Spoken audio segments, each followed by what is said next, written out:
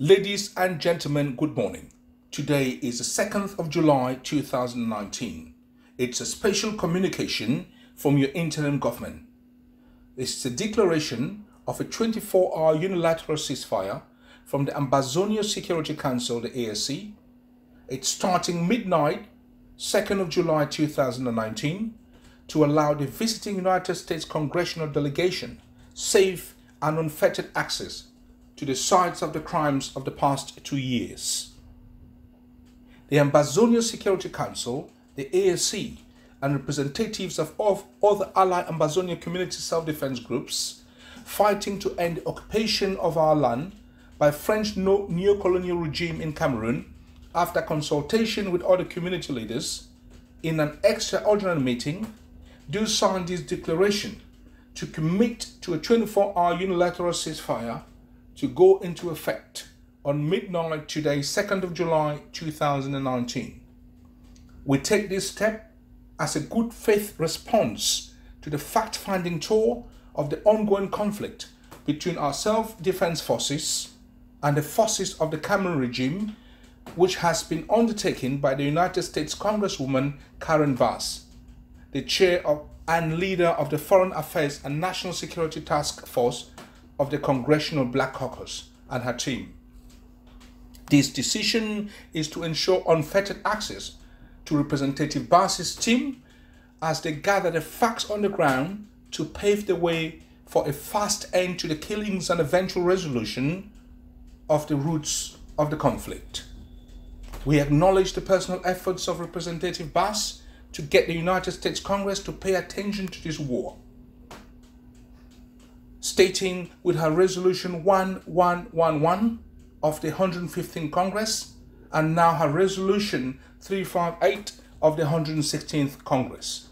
It is our fervent belief that the Congressional Black Caucus can live up to its credo of the conscience of the Congress, as we saw it do in the battle against apartheid in South Africa. In taking this action, we also call others to action. We call on the Cameroon authorities to do the same and declare a 24-hour unilateral ceasefire as a sign of their interest in finding a peaceful resolution to this conflict.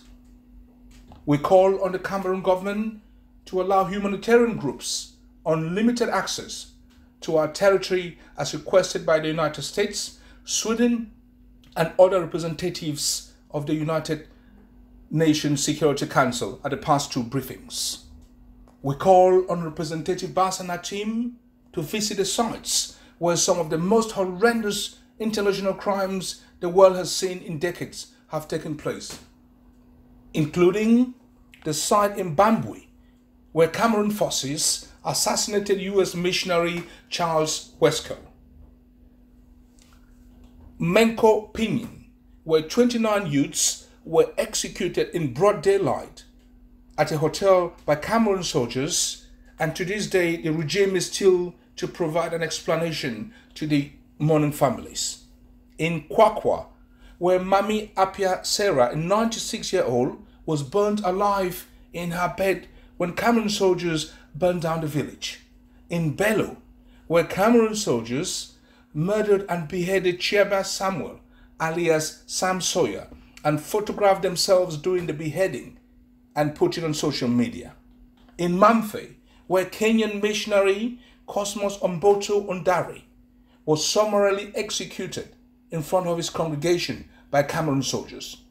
In Bali, where Cameroon soldiers executed 20 students, burned their bodies on one occasion, and in another, the teacher of CPC Bali College, Nde Bless, was shot and killed in cold blood while his colleagues tried to help, were shot and severely injured without cause. In Batibo, where a family of 10 were summarily executed by Cameroon soldiers.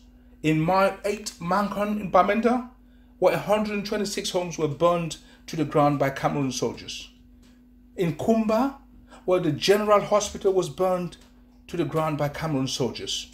In Bengui, where medical workers Nancy Azza and Joe Patisco were summarily executed on their way from their farm by Cameroon soldiers at the barricade, sparking a general protest by medical workers in the northern zone. In Moyoka, where 5-month-old baby Martha Ngum was shot point blank 10 times on the head while asleep in her parents' bedroom by Cameroon forces. In Yaoundé Central Prison, the principal prisons in Kondengi, where 236 civilians are being held incommunicado without access to lawyers or families, under the pretense that they are being handled through the military court, which is a violation of international law by Cameroon, and the list continues. We call on Representative Bass and her team to support US Senators Durbin, Cardin, Van Hollen, and Kane's NDAA amendment to halt security assistance to Cameroon, and to initiate a similar amendment to related House bills in order to pressure the Cameroon regime with the imminent removal of aid. We call on Representative Bass and her team to give voice to and strongly decry the malicious targeting of our civilian population, which is pushing hundreds of thousands into a state of homelessness and exile. We are painfully aware of the suffering of our people and know that shining the light on this situation is a necessary step to pointing us on a path to a peaceful end of the occupation.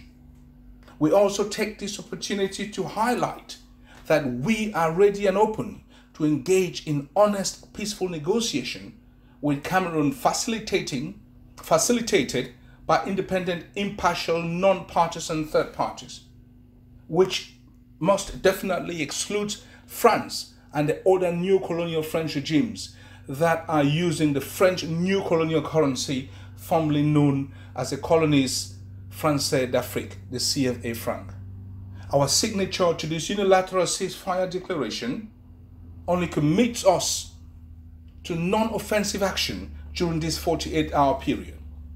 But we will hold to our positions and remain alert, aware Cameroon forces might try to exploit the ceasefire posture to ambush on our positions. We hope this unilateral ceasefire is seen for what it could be, the first step to our path to end this conflict and build a new sub-region based on the rule of international law. Sincerely, signed Daphne Yerima, Vice President, Federal Republic of Ambazonia. Thank you and God bless you.